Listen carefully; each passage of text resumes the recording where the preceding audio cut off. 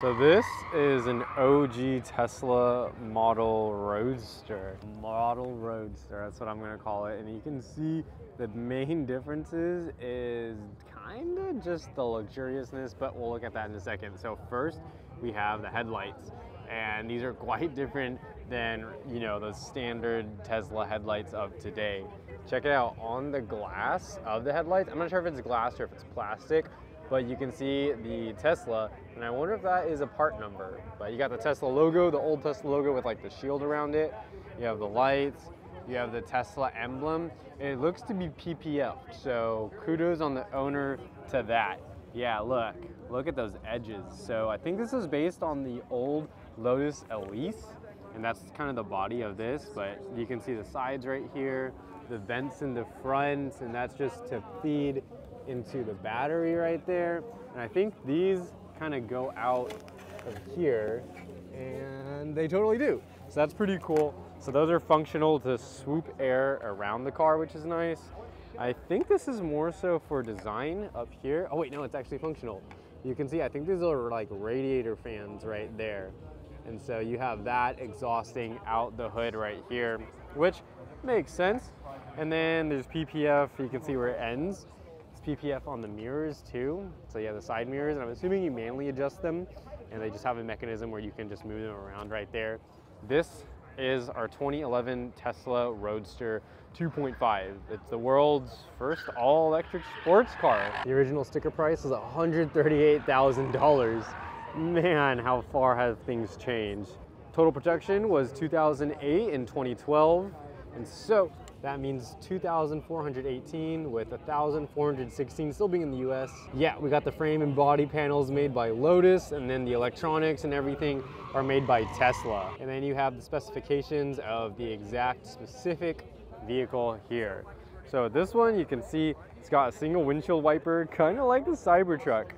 And you have that really curved windshield right there.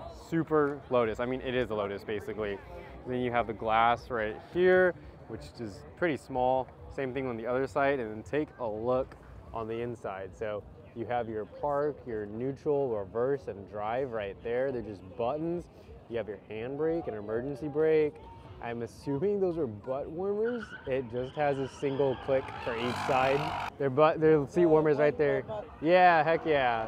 Looks like it has a phone holder, like right there too, right? Dude, this thing is sick. Right? It's so old school. The steering wheel is so small, and it's a Lotus too, so I mean, it's just built into the Lotus. It's crazy how different it is from modern Teslas. Like, you have your small screen right there, you have a bunch of dials. You're sitting super low too. You got the Tesla mats, there you go. Got the side door panels. Oh yeah, that's all suede back there.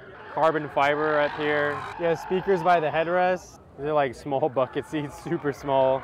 And then you have these lines which kind of feed into vents that go back here to cool the battery. And for normal Teslas, today's Teslas, the batteries sit along the floor, but this one's so low, the seats are basically on the floor. And so you have your high voltage lines going to or from the motor. It's probably some data plug right there. And this is the battery. I'm assuming that is your coolant or your wiper fluid. It could be either or. And yeah, this is the Tesla power packs. They just really sit back here. There's not really any coverage, and that is your trunk space. You get no frunk, but you get a trunk. Though this is more of like a sub-trunk space.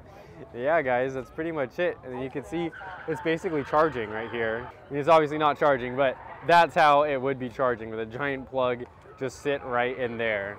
Look, it's got little mud flaps right there. That's kind of cool. Mud flaps there and on the front.